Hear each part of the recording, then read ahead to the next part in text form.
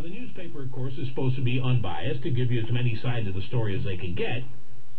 But the man's standing right here, so let's see if his version jives with what we read in the paper over the weekend. Because it's just a hell of a picture of you in the pilot. You're a good-looking man. Good-looking man. With the glasses off. No, I was my office is right near Symphony Hall, and I was walking down to get my car, and I walked past the window, and they had my beautiful movie poster that Steven Limesberger designed for me, who's an amazing designer, and they slapped on a note saying that for mature audiences only, no one under the age of 18 will be permitted. 18. Okay, so they were going to show your movie at Symphony Hall. Right. So what's that? 6th Street? What is it? 6th, 8th? What is it? 7th, 8th, 6th? Yeah.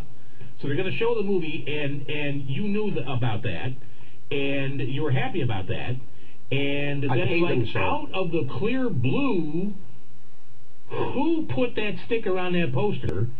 Thought it would be best to not let anybody under the age of 18 in the theater to see your movie. Because they never saw the film prior, and they just heard things about the film. Yeah.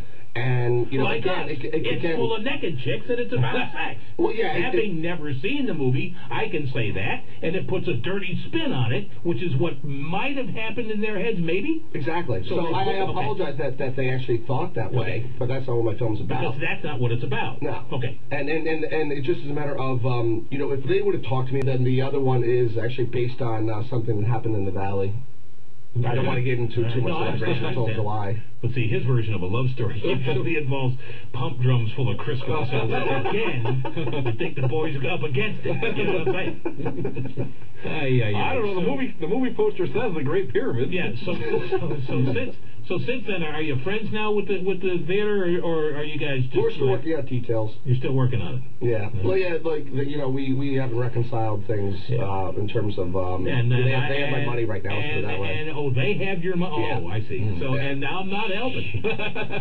So this is where I'm going to stop. It's a Bearman Keith. It's Zeke Zelker here. It's WZZO. Bearman, let's talk cable, phone, and internet from RCN. About this well in advance, I would have understood. But to literally to face my poster and to do it without my permission is completely, I think, unethical. But did they need your permission to put that sticker on that poster? Because I own the copyright to my poster. Sure, they did. Okay. If they would have put it above it, or under it, or a sign over the door, side or something. I can't do anything about that. Right. You know, and I still would have been upset, quite honestly. But it's a matter of like, because it's my image, it's so hard to design. That's where like I literally threw a fit, and I went to them twice to try and talk to them about it. They nobody would call me back. They obviously was a little bit fired up. This is on Friday, and then someone from the morning call also had seen it, and they called me. Mm-hmm. So this is on Friday. When were they going to show the movie? Saturday night. Saturday night, the first time. Yeah, so, 2 days beforehand. Yeah, right. Which I just think is complete nonsense. And so ultimately, we've been censored all along through the entire process. Mm-hmm. Like we showed a clip, we tried to show a clip up at DeSales University, and it was too racy, so they wouldn't let us show the clip. But they'll let me speak about filmmaking, but they won't let me actually show what I'm doing.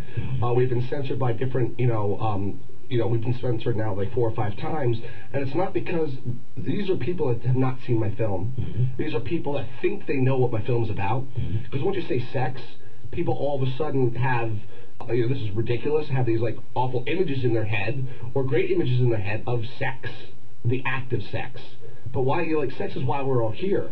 Without it, there would be no humanity. And so it's just a matter of the issues that surround it, not necessarily about it.